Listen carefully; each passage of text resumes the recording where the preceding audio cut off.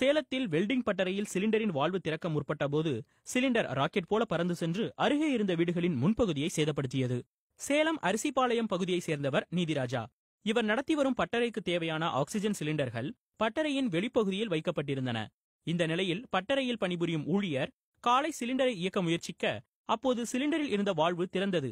பலத்த சப்தத்துடன் சிலிண்டரில் இருந்த ஆக்சிஜன் வாயு வெளியேறவே சிலிண்டர் ராக்கெட் போல பறந்து சென்றது. அருகே இருந்த இருசக்கர வாகனத்தின் மீது இடித்துச் சென்று சுமார் 70 அடி தூரத்தில் உள்ள வீட்டின் மீது சிலிண்டர் மோதியது. இதில் அவ்வீட்டின் முன்பகுதியில் உள்ள ஜன்னல், கிரில் கைப்பிடி மற்றும் சுவர் சேதமடைந்தன. மேலும் மற்றொரு வீட்டின் படிக்கட்டுகளும் சேதமடைந்தன.